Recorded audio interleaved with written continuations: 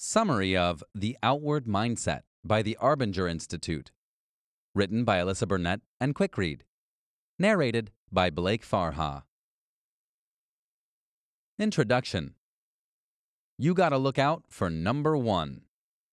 We often hear this phrase thrown around in popular culture. It is, of course, another way of saying that you should only look out for yourself. And although this sounds like an incredibly selfish mentality, the truth is that many people live by it with no regard for the welfare of others. Although most people probably wouldn't come right out and say it, actions really do speak louder than words, and this attitude can be seen through the selfish choices that people make. For example, when you take the last piece of fried chicken for yourself without checking to see if anyone else wants it, or when you use up the last of the hot water on your shower, leaving someone else with all the cold water that remains. All these decisions are minor acts of selfishness. They affect the lives of those around us, and they speak volumes about your attitude towards life. This is especially true in the workplace. Because although every company is fond of using the team analogy and insisting that coworkers are all part of a team, this analogy rarely holds water in practical application. After all, there is no I in team, and no team can function when every player is only in it for themselves. That's why, over the course of this summary, we're going to learn how to change that mentality. The outward mindset is the emotional equivalent of turn that frown upside down, and we're going to use it to see how you can transform your life and your workplace. Chapter 1. Do you make your decisions, or do your decisions make you? This question might come as a bit of a surprise, but it's a question that every single human being should ask themselves. That's because the answer could literally change your life. So let's start by unpacking that question and what it means for you. To lay some groundwork, we'll use my personal experience as an example. I suffer from obsessive-compulsive disorder.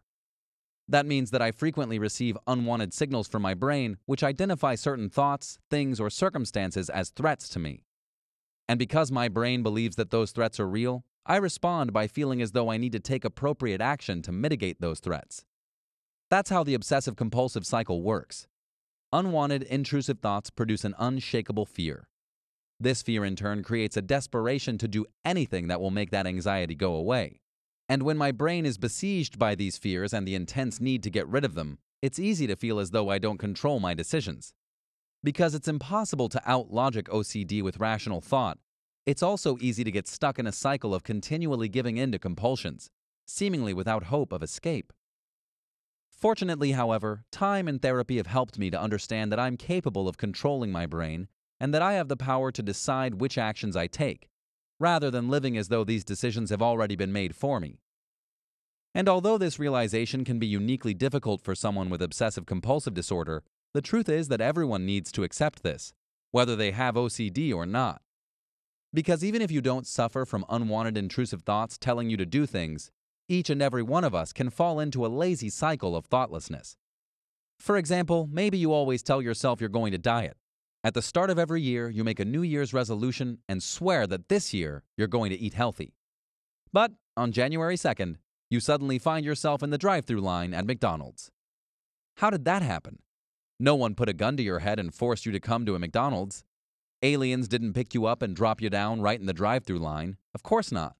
You ended up at McDonald's because you made the choice to get in your car and drive there. Even if you made a resolution to the contrary, the truth is that you went to McDonald's because you wanted to. You went because you decided that a Big Mac is preferable to honoring your resolution.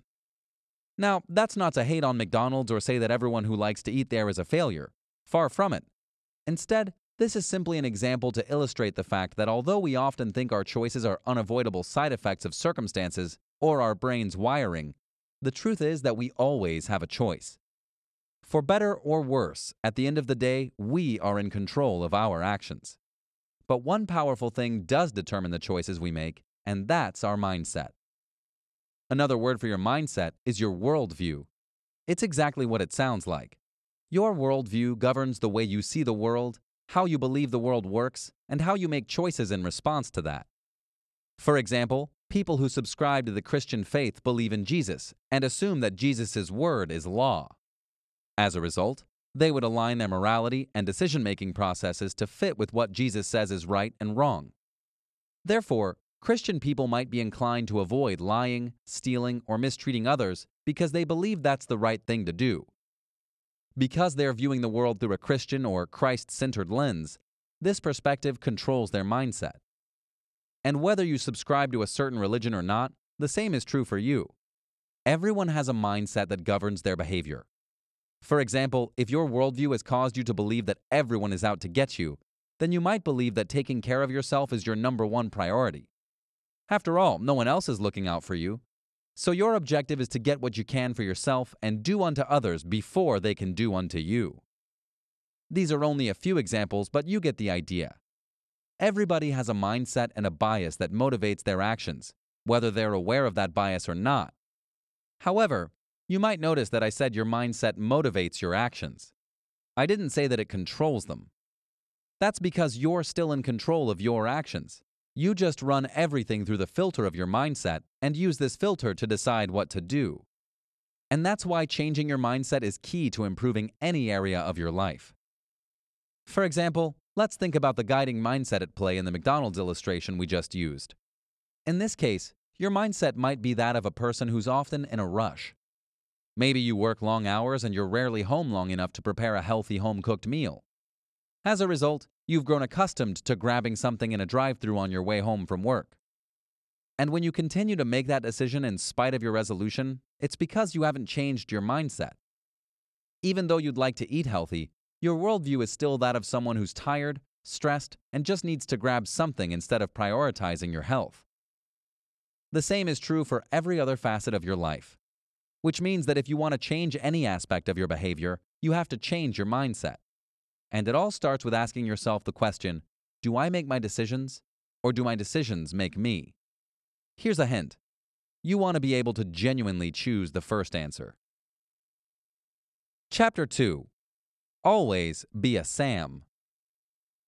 So now that you know changing your mindset is the key, it's time to learn more about how to do that. But before we dive in, we'll first take a look at the difference between the mindset you want and the kind you don't want. These are called outward and inward mindsets. An inward mindset is you-focused. As we saw in the previous chapter's example, an inward mindset is all about looking out for number one. And unfortunately, that also means that an inward mindset is often about excuses. Because it's not fun to admit when we're wrong, an inward mindset invites us to put the blame on someone else. For example, if your classmate is awarded the internship you wanted, an inward mindset might say, "It's because she's a teacher's pet," or "They just can't see how good I really am." But of course, the truth might be that you simply didn't study enough or that your classmate is a better fit for the job. The trouble is that admitting this would require you to accept a share of personal responsibility. And our inward mindsets usually aren't a fan of that.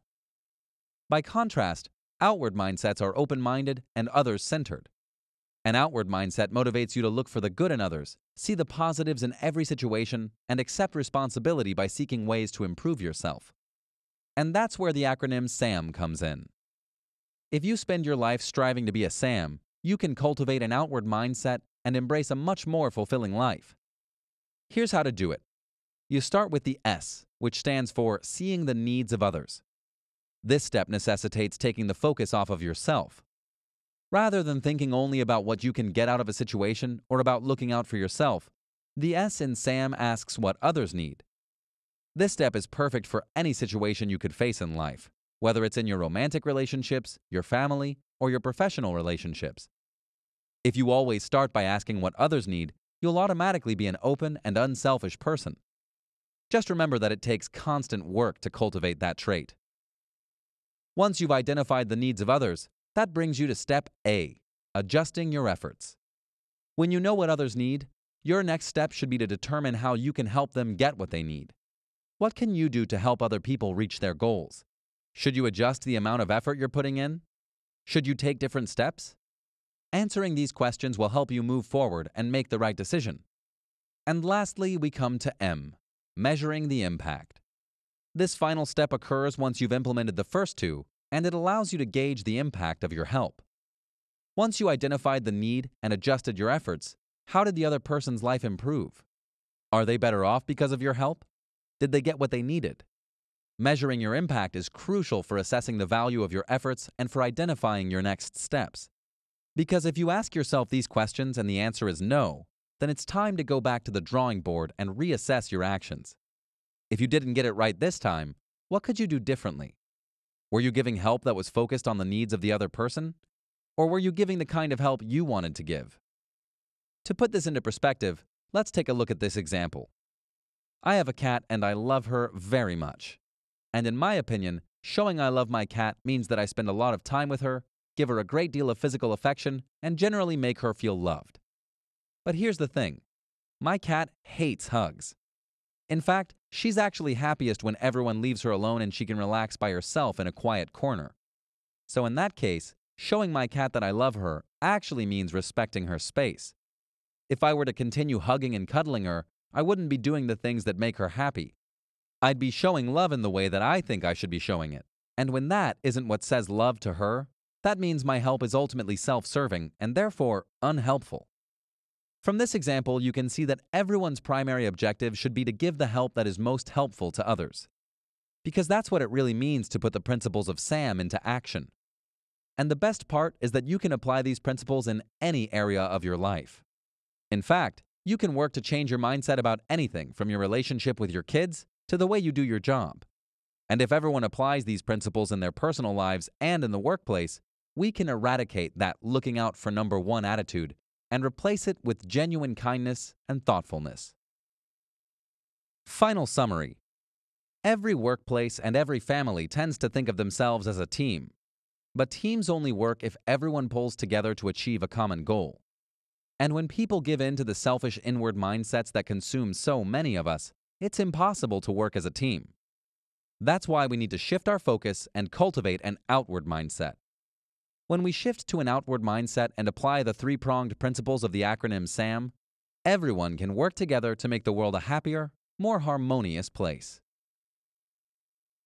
This has been a summary of The Outward Mindset by the Arbinger Institute, written by Alyssa Burnett and Quick Read, narrated by Blake Farha.